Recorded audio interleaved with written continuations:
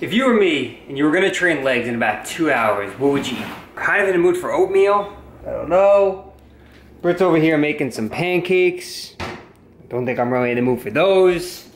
So I think I've decided on doing a bunch of rice cakes because now that I'm thinking about it, I'm not sure because I'm hungry and I feel like if I eat these oats, which I actually just picked these up and haven't even had them yet, but 100 calories.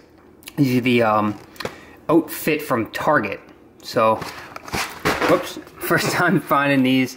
Good macros, 2 fat, 18 carb. And yeah, so got those, but I think we're going to do a bunch of these rice cakes. Cherry chocolate, Greek yogurt. So, sounds good. Yeah, maybe I'll do that. Hey, look, I'm back and I changed my mind again. So we're not going with the Greek yogurt. You guys know you all have those foods that sit in your stomach differently. Oatmeal for me takes a little while to digest. Yogurt sometimes just has that yogurty feeling in your stomach, and before leg day, I'm just not in the mood for that. So we are still sticking with the rice cakes, but we're going to make a sludge using protein powder. The chocolate banana version right here. This is the banana peanut butter, 100 calories per serving. So for those of you guys who have never seen this brand Better in Peanut Butter before, it's like peanut butter, just a lot lower in fat, only 2 grams, but a bit higher in carbs. So maybe we'll mix this with this. We got, this sounds good now, chocolate banana protein, banana peanut butter, rice cakes, and we're good to go. Do you guys think this peanut butter will melt in the microwave? I'm not sure, but we're gonna try it out, and if it fails, it fails. So we're gonna take a serving of this, throw it in here, melt it, then make the sludge so it mixes in better. So let's give this a go. All right, don't let me down. I'm watching you, bro. That looks pretty good. All right, so sludge. You got the melted peanut butter. You don't need to use this, but sludge is just protein powder and water or milk or your liquid of choice mixed together. So got a scoop of protein. Throw it in there. We'll do about a scoop and a half here. And now, just take, I'm just using some water. You don't want to put too much. You can always add more. You can always add more, but if you put too much water and make it too liquidy, then you have to try and thicken it back up, and that's no fun. So you can see right now it's starting to come together, but definitely needs a bit more water. Boom. So this is the exact consistency we're looking for. It's like pudding. We could spread it right on the rice cakes, and we'll probably go with, these are fit and active, just like all of us on this channel. It's 40 calories per rice cake, which is pretty typical. So there's 2 in there, and there are 1, 2, 3, 4, 5, 6, 7 in there. So maybe I'll just have this sleeve right here. How is it? This is actually really good. It's still warm from the heated up peanut butter. And this is how you do it, guys. You make the sludge, you throw it on top of the rice cake, you spread it, you break a piece of your rice cake off, you don't let it go to waste, then you eat.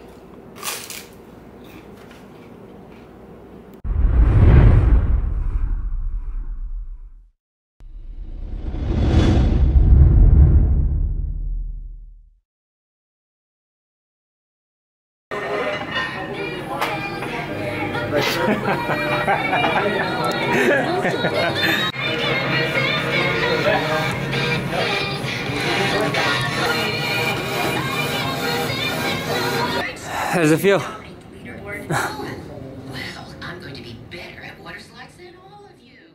Hey, so we are back in the gym for leg day, doing some warm-ups here. We got squats, deadlifts, and some other accessory movements, and a bunch of people have been asking for a mobility routine video, and I've covered this before in previous videos, and my views on mobility work have changed slightly over the last couple of weeks or so. And not to say I don't think mobility work is important, but I don't do it to the extent that I used to. And I see people do this all the time where they spend 30 or 40 minutes hooking up bands to machines and stretching while their workout's only 45 minutes to an hour long. So you're spending as much time doing mobility as you are actually training. So I've taken a different approach. I've been doing some dynamic style warm-ups, and for the most part, I warm up with the squat. So if the exercise that I'm trying to do that day is a squat, then I warm up by squatting the movement with either a goblet squat with a kettlebell or a dumbbell, body weight, the bar, a 25, a 35, 45, and keep working my way up. And the same goes for other exercises. I think a great way to warm up for a specific exercise is by actually doing that exercise. So I'm not against mobility bands. I'm not against foam rolling or laying on lacrosse balls or any of that. But I do think that, you know, some people overthink it and overdo it. And I've noticed that my squat's been looking better by doing a bit less mobility work. So I highly recommend using yourself as an experiment. Maybe try some static stretching after your workout and try doing some other mobility work outside of the gym. So when you get into the gym, you could just focus on your training. So I want to reiterate that I'm not against doing mobility work or any of those exercises to help get you more flexible and ready for your workout, but this is just an experiment I've been working with for myself, and it seems to be doing pretty well for me. All right, so last squat session, we hit 225 and we were doing sets of 5. Now, I just threw another 5 pounds on each side, and that's one thing that I've been guilty of is with my progression scheme. You know, we tend to come into the gym and we only look at the 10-pound plates, the 25-pound plates, the 45 pounds, but we forget that there's 5 pounds, there's 2.5 pounds, there's 1.25 pounds, and all of that is progress.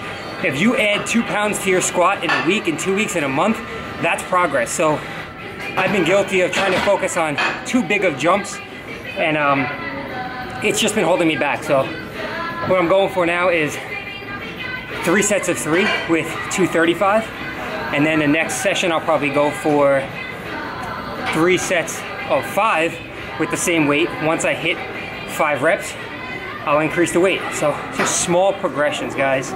It's not about trying to get three plates. Yes, I want to squat 3 plates. I want to squat 4 plates, but the jumps don't work like that. So one day at a time, progress is progress. What do you get? I'm waiting for a comment. I gotta tell you something.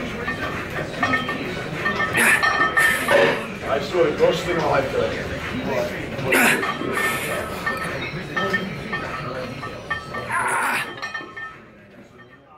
So here I am getting my mind right, getting ready for the 235 pounds for a set of 3. And I just want to say thank you guys all for the comments you've been leaving, whether they're constructive or you're attacking me for my strength or anything like that. I do tend to be overly critical of myself. I've always been that way, and I'm always critiquing myself trying to get better. And some people are telling me that might be holding me back. The squats look fine. You know, stop focusing so much on technique and everything and just go in there and lift the weight. And you guys are right. And I take your criticisms, I take your comments and your feedback into consideration when I step into that gym. And I'm always just trying to better myself. So when you guys provide me with that feedback and give me a second, third, and 2000th opinion, however many people are commenting, that really does help me out and it helps me to make progress. So I really want to thank you guys all for that. And yeah, really happy with the way things are going. So while I was doing that, Brittany was doing some leg press over here and then moved into some split squats on the Smith's machine. Now she still has to somewhat take it easy as per the doctor's orders. And I know a lot of people go into the gym when their doctor tells them not to do something and they do it anyway. But Brittany still has the stitches in her mouth, and if she overexerts herself, she gets like a pulsating feeling and it could start bleeding again, and that's not what we want because that will be another huge setback. So I believe at the end of this month, they will be removing those stitches and she'll be good to go. So with that said, moving on to deadlifts here. So deadlifts after the squats, I was already pretty tired, but I was feeling so fired up and good. So we were going for sets of 5 with 315 pounds. And I would say these were moving really well. My form looks better than it did last week when I was working with 275. So slow progressions, not only in weight, but in technique as well. So I'll let you watch these next couple of clips of deadlifts and then we'll come back and talk to you.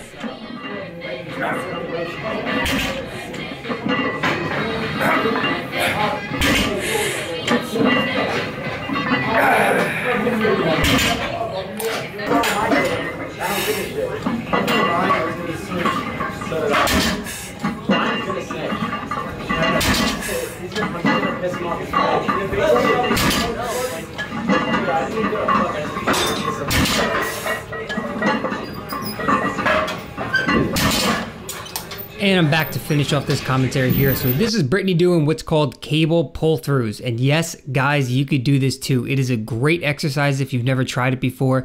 It will absolutely crush your glutes. There's constant tension. So throughout the entire range of motion, you can see there's tension there. There's tension at the top with the cable pulling back. And it's a great way to really fire those glutes. So I like to use it as a warm-up exercise sometimes before squats and deadlifts as well to get myself ready to go. So guys, girls, do some cable pull-throughs. You won't regret it, and you will love it. Trust me, you'll love it, or maybe you'll hate it. But either way, just do them. All right, so that's this superset single leg hamstring curl. So this is coming to the end of the workout and the commentary. I did 2 more exercises. What you see here is just a standing single leg hamstring curl, mainly because someone else was using the lying leg curl machine. But I do like to work each leg independently of one another from time to time. And then I finished off with some really high rep leg extensions. So pretty much towards the end of my workout, I like to do a monster drop set where I start really heavy, pretty much go to about failure, then go ahead and drop the weight to something lighter and kind of just repeat that until I can't really go anymore. So that was the end of the workout. I hope you guys enjoyed this. If you did enjoy the video, feel free to click that thumbs up button. That really helps the channel out. And hold on a second. What is he doing? What is he doing? Running, running. He is running. Back from the gym. Post-workout, a shake? Nah. Chipotle? Nope. Ice cream? Yeah. So I want to actually give a big thank you to Halo Top. They sent me out. Actually, they sent a bunch of pints in dry ice containers, and I wasn't home, but it still stayed cold. And as you can tell, I pretty much did some damage on a few of them already, but they sent out mint chip. Go through this quick. Chocolate mocha chip. Cake batter. Unbelievably good. Almost gone. Strawberry and vanilla and chocolate. That one's gone. But this is actually, oh wait, not vanilla. Lemon cake. So about 240 calories per pint or 280 depending on which flavor you get. Macros almost unbeatable. Probably hands down the most macro friendly, best tasting ice cream. So I know a lot of you guys probably heard of Arctic Zero, where it's like 150 calories per pint. That tastes like water, not very flavorful. This is creamy, this is good. It's got good macros. Let's just grab one with my eyes closed and read you the macros. This guy. So we got birthday cake, 280 calories per pint, 2 grams of fat per serving, so 8 grams in the whole thing, 15 grams of carbs per serving, so 60 in the whole thing, and 6 grams of protein, so 24 in the whole thing. Not to mention 20 grams of fiber in a pint of ice cream. So if you could find this in your store, I know you guys are gonna ask me where can you get it. I'm not 100% sure. Go on halotop.com, is probably the site, yes.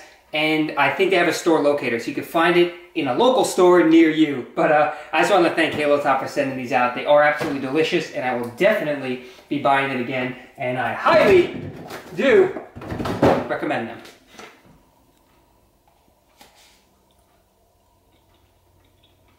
So good. It's so good. It's creamy. It's got little like teeny candy pieces. You want to try it? No, them. You want to try it? Yeah. Right? It's like sugary tasting, very sweet. Awesome. Like a sugar cookie. Good job, Halo Top. So you made it to the end of the video. What are you guys thinking about these longer vlogs? You like them? Should I keep them up or should I make them a bit shorter? You guys let me know if you did enjoy it. Please click that like button as that really helps this channel out. If you want to watch the previous video, join the VIP list, apply for online coaching, or subscribe to this channel, you could do so by clicking any of those boxes on this screen. And another reminder that the NASM is still looking for personal trainers. So if being a certified personal trainer is something that you've always been interested in and want to try it out for free for 2 weeks, visit the link in the description box below, www.myusatrainer.com/Matty, and you could start your free 14-day trial. So thanks again for watching, everybody. I appreciate the support as always, and until next time, we'll see you all in the next video.